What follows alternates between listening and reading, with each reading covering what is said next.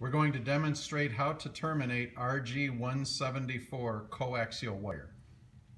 Take the end of the coax, like such, and using basically generic electrical wiring and cutting tools, take a wire cutter and approximately 1 inch back from the end, gently, ever so gently, just close the stripper just so you pierce the outer PVC and lightly just pull the jacket off, exposing the ground braid inside. Then gently, using your hand, just bunch up the braid right where the PVC ends, like such. And with either a very, very small slotted screwdriver or an X-Acto knife, separate the woven braids on the overall braid so that you can fold it over and pull the center conductor through. Take your time and don't worry about if you break a few wires in the braid. Then, after you get that pulled through, take your finger and just twist back and forth to remove the outer outer foil on the center conductor, and either pull it off or cut it off with a pair of diagonals. And you'll have it like this.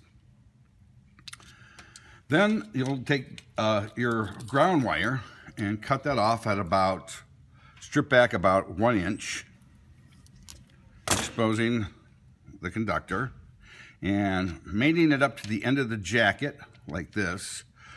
Twist it together with the braided shield and twist it tightly, as tight as you can get it, because we want to make it reduce its overall diameter. Fold it back. You'll see like it has a little hump in it, and we just simply take something like a pair of pliers, and you're just gonna sort of just crunch, not using much force, just crunch the bend down so it makes putting the ferrule on easier. And you'll see that when we take the ferrule and slide it over the center conductor, it easily slides onto the wire all the way down to the first flute on the ferrule. Then using your ferrule crimping tool, open it up, put it on the ferrule, and completely close it, and then let it automatically open, and it will have crimped the ferrule onto the wire. Then taking your diagonals, without cutting the coax or the ground wire, just trim off the excess braid. Then pull your ground wire, put a small loop in your ground wire, pull it around to the front and cut it to approximately the same length as the center conductor. And to prepare the ends, just take your strippers again and strip them back about a 1/4 inch, exposing the conductor of each.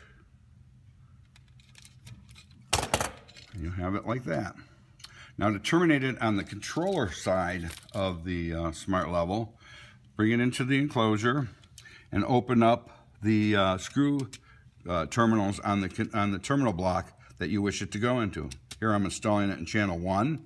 Note that I take the center conductor and put it in channel 1, and the ground conductor and put it in the ground connection, and you'll tighten this. Now also note that the ground connection is shared by both adjacent channels, so you may just want to put in one, and you can either twist the next channel's wire together, ground wire together with this, or we just push them in separately. It doesn't really matter. Push them in separately, and then tighten the screws accordingly to secure the connections electrically in the terminal block. Now to prepare the other side of the wire in the terminal blocks, prepare the ferrule the same, except you may want to, it is suggested that we use about a 6-inch piece of ground wire. That way when we connect the grounds up in the junction box, it'll allow us more room to dress and twist the cables together to make that common ground connection. And of course, to connect the coax to the terminal block, the center signal conductor will be terminated using this type of crimping tool with a forked spade connector.